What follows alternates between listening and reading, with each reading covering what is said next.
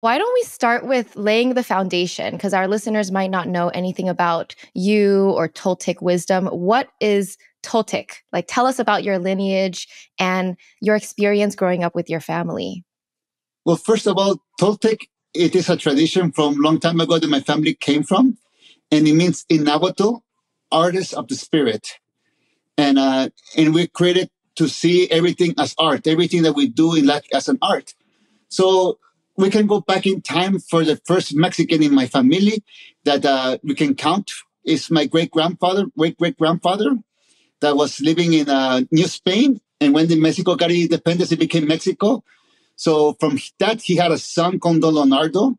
And then he had a daughter called Madre Sarita. And then Madre Sarita, my grandmother, had my father, Don Miguel Ruiz, which is the author of the Four Agreements. And then he birthed me and my brothers. And Michael and me are the ones who do continue writing books and things. So you're saying this wisdom was passed down all the way from like that long ago? And then tell us, okay, so what kind of beliefs did you learn early on? How did it shape your life? Because I think the wisdom that you share is so deep. Like, did you always grow up with this wisdom? It was just common sense from the beginning of my family.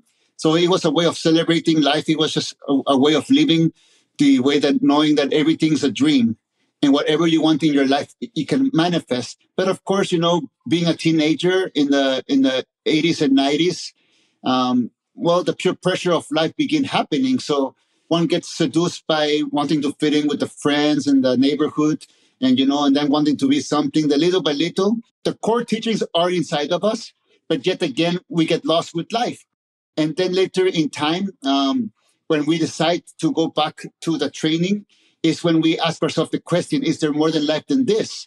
And every generation that asks these questions to, the elders, they put a smile because that's a symbol that the training is about to begin. Oh, so did your family expect you to become a spiritual person and also to teach, or did they kind of let you do your thing? Well, they always let us do our thing.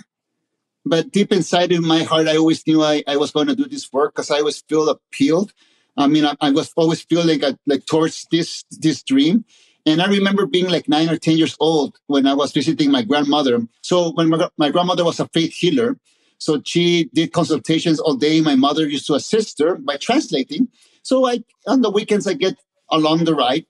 And then one day, my grandmother had me put my hands on one of her clients, one of her patients. And she said, just close your eyes. Don't think about anything. But just feel the transmission between your body and their body and send them that vibration that you would like to send. Well, anyways, when that was over, she asked me, what do you want to do with your life? And of course, I said, I want to be a healer like you and a messenger like my father.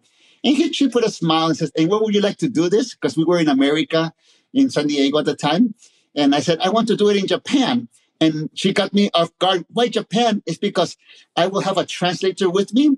And I have no idea to police the translator. I'm just going to open from my heart and speak.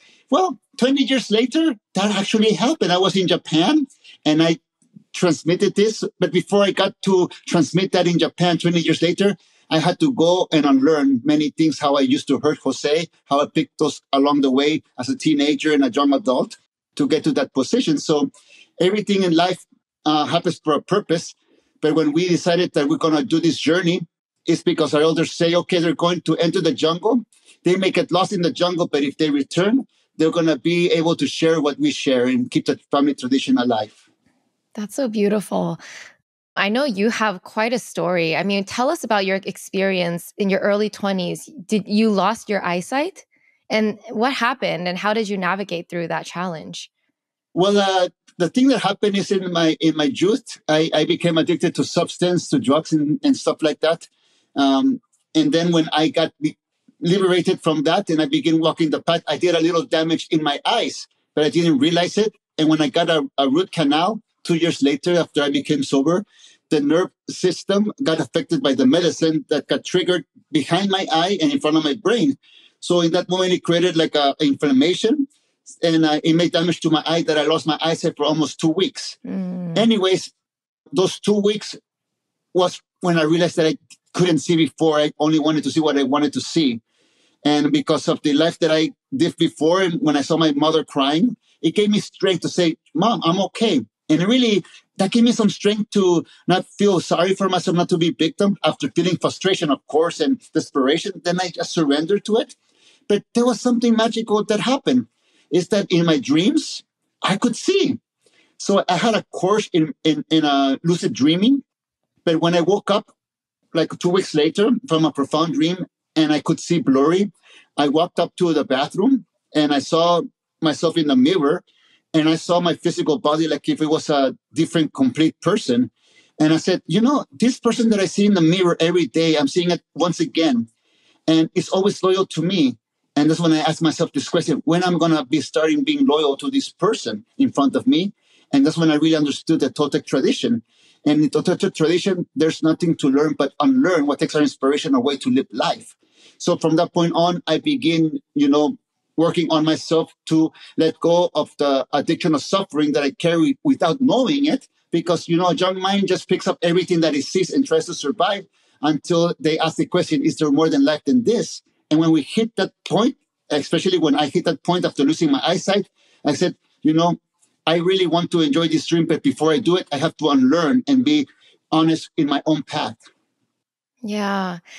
Since you're already talking about these concepts, addiction to suffering and the Toltec wisdom, why don't you start from the beginning? How do you explain the most important lesson in Toltec wisdom? Well, the first important lesson in the Toltec tradition is life and death. If you don't understand these concepts, any story, any illusion, any drama, any heartbreak will get you away from the truth. The moment that you know life and death, you know that everything begins and everything ends. And we're here to experience the most that we can consciously.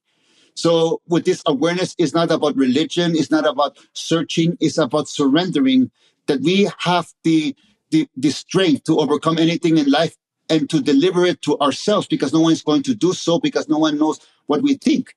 Like, I know what makes me happy and I know what makes me suffer. And how do I know this? Because I am me. I can be honest with myself without creating lies and just tell myself the honest truth. And this is what many people are afraid to tell themselves, the honest truth, to know what's stopping them. Because, in the addiction of suffering, we're programmed to live in a pain that we're used to, just get settled in a life that we don't make us have inspiration.